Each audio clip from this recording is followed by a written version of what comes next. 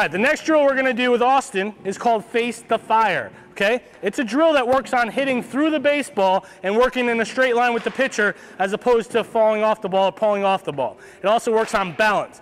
So we're going to get Austin to start in his normal stance.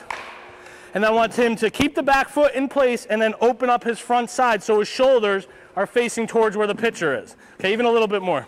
Good. All right, when I go back to do my flip, he's going to get in his hitting position and hit. Boom, good. Working in a straight line and hitting through the baseball. All right, so let's do a couple. All right, so he's starting facing a little more square, good. And then as I flip, he comes through and tries to hit through the baseball. Again, it's called Face the Fire.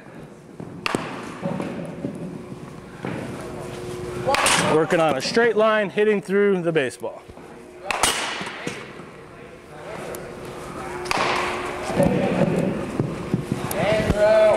One more.